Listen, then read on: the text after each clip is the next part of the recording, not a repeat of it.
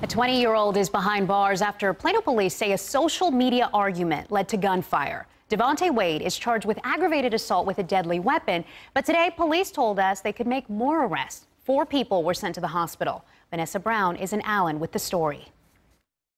Investigators were out here earlier looking for more bullet fragments after that Facebook fight erupted in front of this house.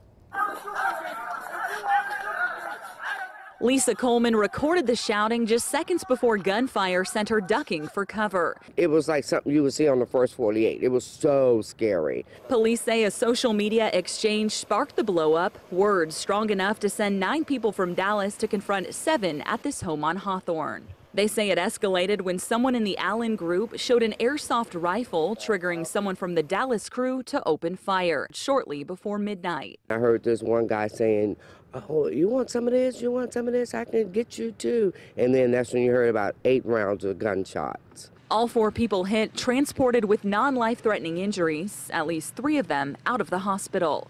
16 involved in all, guys and girls, at least some of them teenagers, one of them a senior in high school that Coleman knows well. And when they was putting her in the ambulance, I kind of waved at her and said, "It's going to be okay," you know, and I was crying, she was crying and screaming, you know, from pain. The good news is, if there's any good news in this, is the people that were responsible for it are being detained or in custody. Neighbors tell us the rental home is a magnet for trouble. They always seem to have issues over there. Coleman estimates more than a dozen calls to police about it in the last 5 years. Again, many people question. Police tell us more charges could be coming.